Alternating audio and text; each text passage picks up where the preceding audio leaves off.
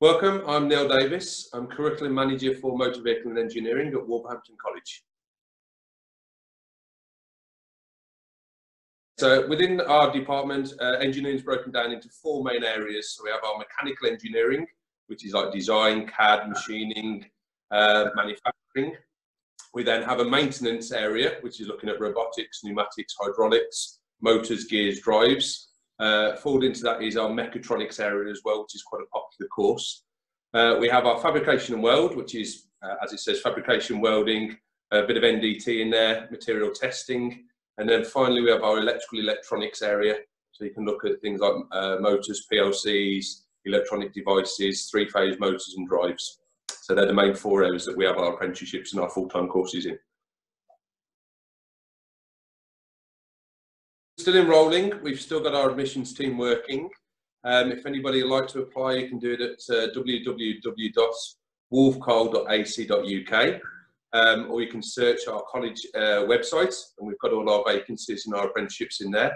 That goes for full-time courses as well. If you're really struggling, you can email me, which is davisn@wolfcoal.ac.uk. I work with some major employees around the area and local vicinity. So we've got people like Mann and Humble, RBSL, Babcock's. We work with JLR. We've got our JLR Engine Management Centre where we do a lot of work with school kids coming through and using that facility. So we're working closely with a number of big companies as well as a lot of small SME companies that we do a lot of work with who take on 1, 2, up to 20 apprentices. So we're working with a vast range of different companies.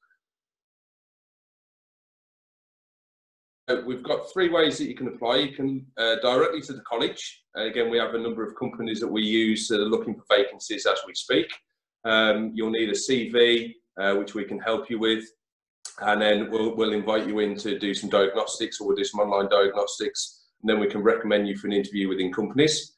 You can find the company yourself. So if you know somebody or know somebody in the business that are looking at employing, and you can get an apprenticeship through those, and then we can help the company and yourself to set up that company, set up the levy, or you can look through the National Apprenticeship Service online and see if there's any job vacancies in there and apply directly by the NAS.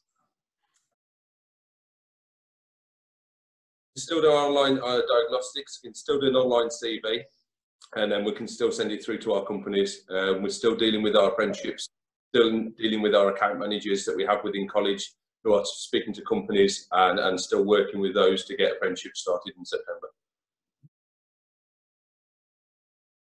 And all my staff are working on our VLE, our virtual learning environments. That's either Moodle, or we tend to use Google Classrooms more. So each one of my staff set a Google Classrooms page up where all my students are enrolled. There's notes, there's lessons, there's presentations.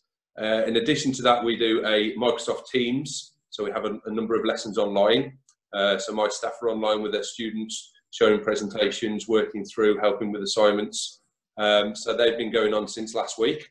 They seem to be very popular. We've also got a number of resources from our awarding bodies. They've helped us and downloaded a number of online resources. Things like Electro, City and Guilds have got their own at EAL, where students can go on and specifically do some engineering work for their awarding body. We've also got things like our CAD software and our multi-sim software that we can download for free, and students can download to their laptops and do work at home on CAD software and multi-sim softwares as well.